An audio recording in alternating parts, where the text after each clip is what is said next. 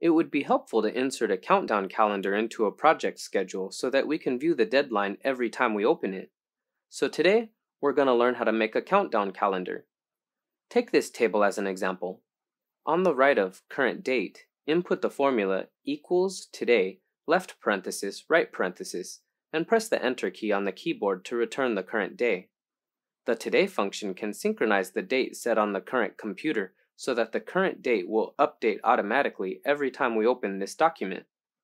On the right of finish date, input the deadline of the forestry development project. Select a suitable cell. Click the Merge and Center button. The current date is in F2 and the finish date is in F3. So we input the function equals F3 minus F2.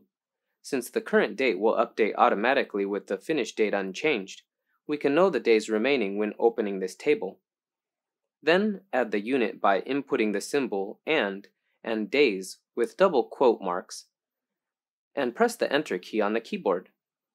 Now, we have finished an automatically updated countdown calendar, and we can beautify it.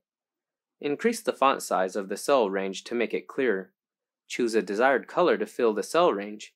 And lastly, add the title, Countdown to the Project.